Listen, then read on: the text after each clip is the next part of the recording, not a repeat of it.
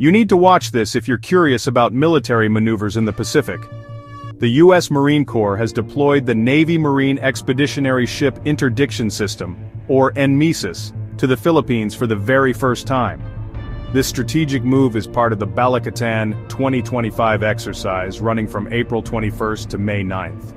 Where exactly? North Luzon and the Batanes Islands near the Luzon Strait, yes, right by Taiwan.